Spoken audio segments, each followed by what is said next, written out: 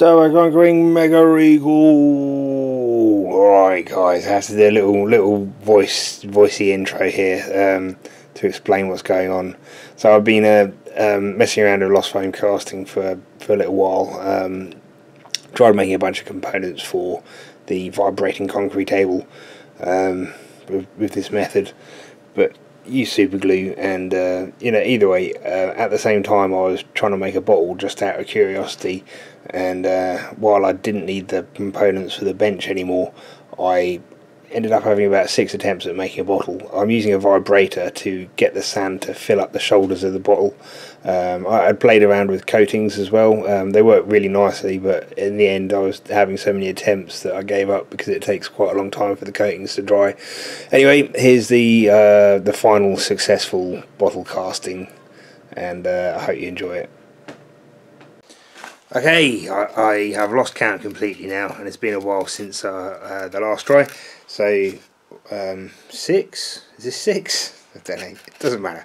Look, I've gone with a completely different approach to the feeder, and I've used much lower density expanded polystyrene rather than the slightly higher density extruded polystyrene, which we've used to the bottle still.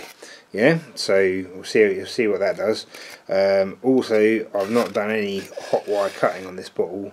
I did it all with a scalpel and straight edge, and I've got my gaps much tighter. So I did use hot glue, but I haven't used much of it at all, and yeah, I think I've got much better joints than I had done before, but it's much more accurate, I think. Maybe I'll have to have a look at producing a better hot wire cutter in the future, but or doing things with machining the foam instead of trying to hot wire cut it. Anyway, we'll get this buried in the sand, and we'll also use the heat gun this time. The temperature probe, laser temperature probe, to have a little check how hot our metal is, which is something I should have been doing from the start. That could conceivably be the cause of half of my problems here. Not all of them, but some of them. Either way, let's give it a go and see what happens.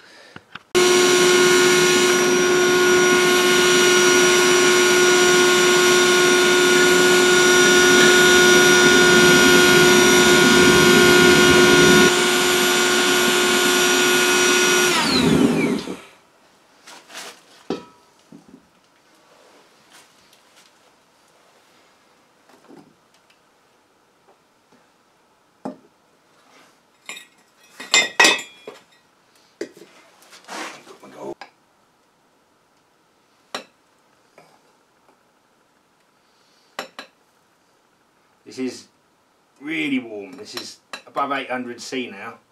I'm not sure that is in F. I'm alright going metric and imperial, but not with temperatures. It's only ever C. Only ever the centigrades.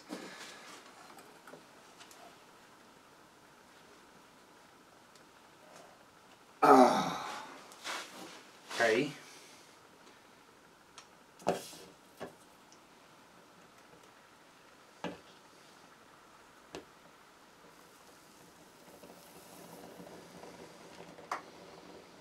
Yeah, something happened.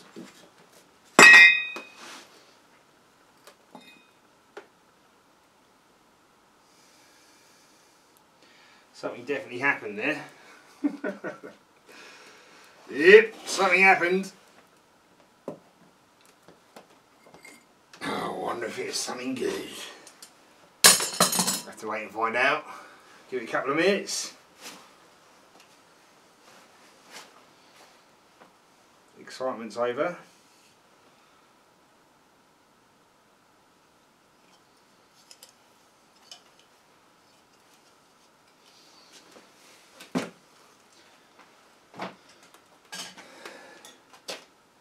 Yeah, so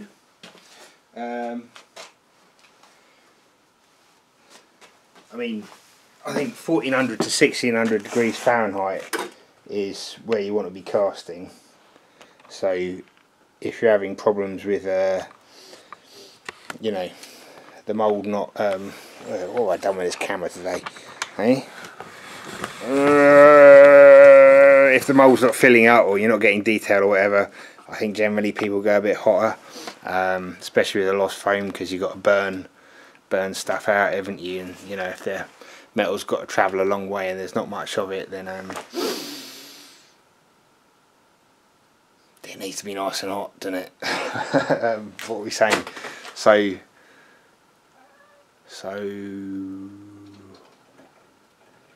I can't believe I've ever been much under the sort of 800 degrees centigrade. It's so much easier for me to work at centigrade, isn't it? Which is over 1600 degrees Fahrenheit, I think, and over what you're meant to be casting at. But it depends on the alloy as well, and I've only ever used mystery metal, so what? All I can do is say that I should be up there at the at the top end this time. So you know, if I've had any problems, I doubt it's going to be because the metal isn't hot enough. Yeah.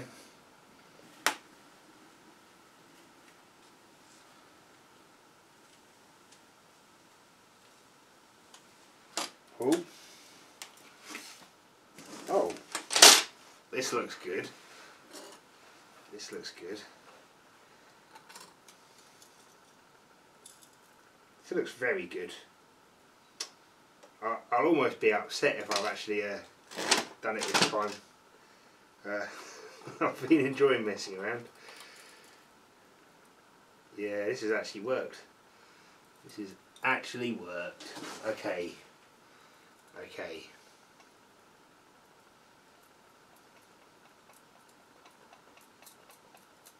It's interesting. Obviously, for what I'm doing, this top sprue seems to have worked a lot better.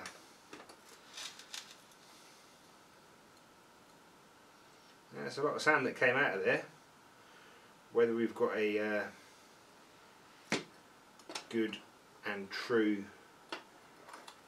reproduction on the inside is a different matter entirely.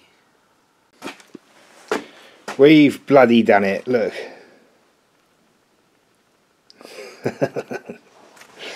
Awesome. I've had a peep inside there. I mean, actually the water, can you see the little air bubbles there? Yeah, it appears to be a fairly decent inside. I'm half tempted to cut it just to see what's happened in the shoulders, because that's the real test. Look, the whole point of this was to mess around with the coating and vibrating the sand. Coating was good, although I gave up on that just purely because of the time constraints. You know, it wasn't conducive to a high rate of experimentation, was it? If I had to wait a while before each one went off.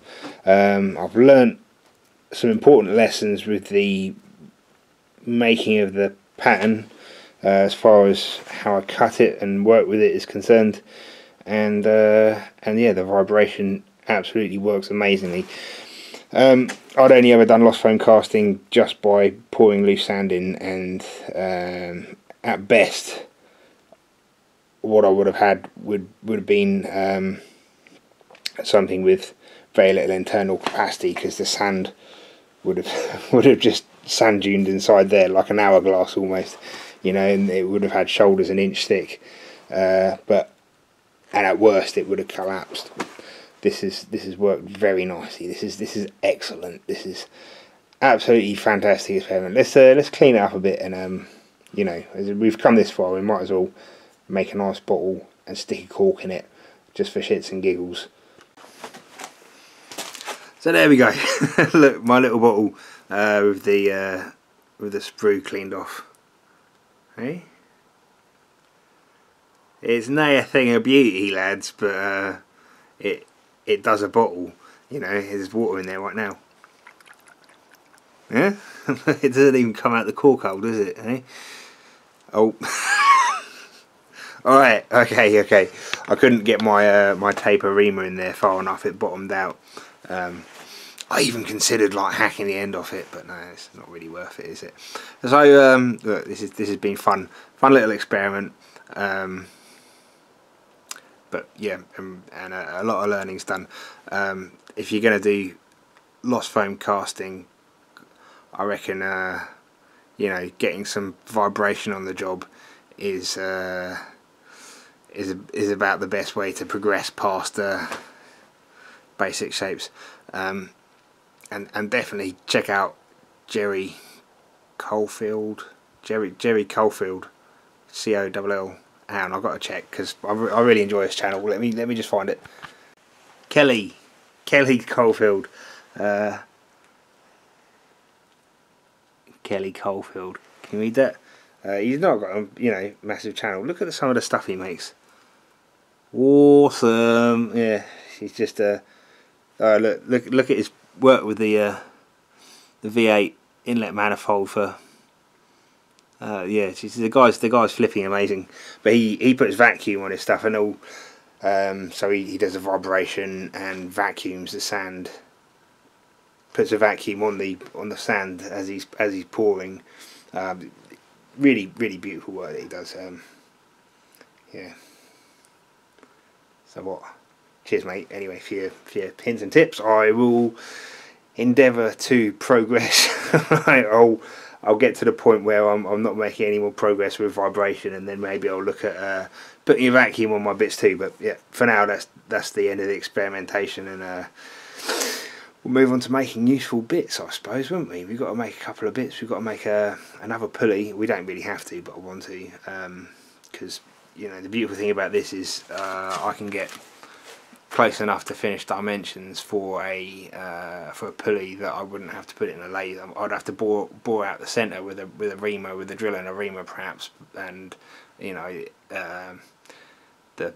the success of the project would come down to how well I can centre the pulley on the drill press. But you know, definitely the groove for the pulley would be absolutely fine if I can, you know, get the sort of dimensional stability that, you know, I should be able to get with this method. Yeah, so I can make a sort of 10-inch pulley, whereas previous I'd only get up to about 8 inches on the lathe because I can't swing any more than that. Yeah. Anyway, all right. I hope you enjoyed this. There's my little bottle. It's got a little cork in there. Look. Let's see what this aluminized water. Yeah, exactly as you'd expect. Tastes of sand with polystyrene dissolved in it. Yeah, take it easy, folks. Hey. See you later. Bye bye.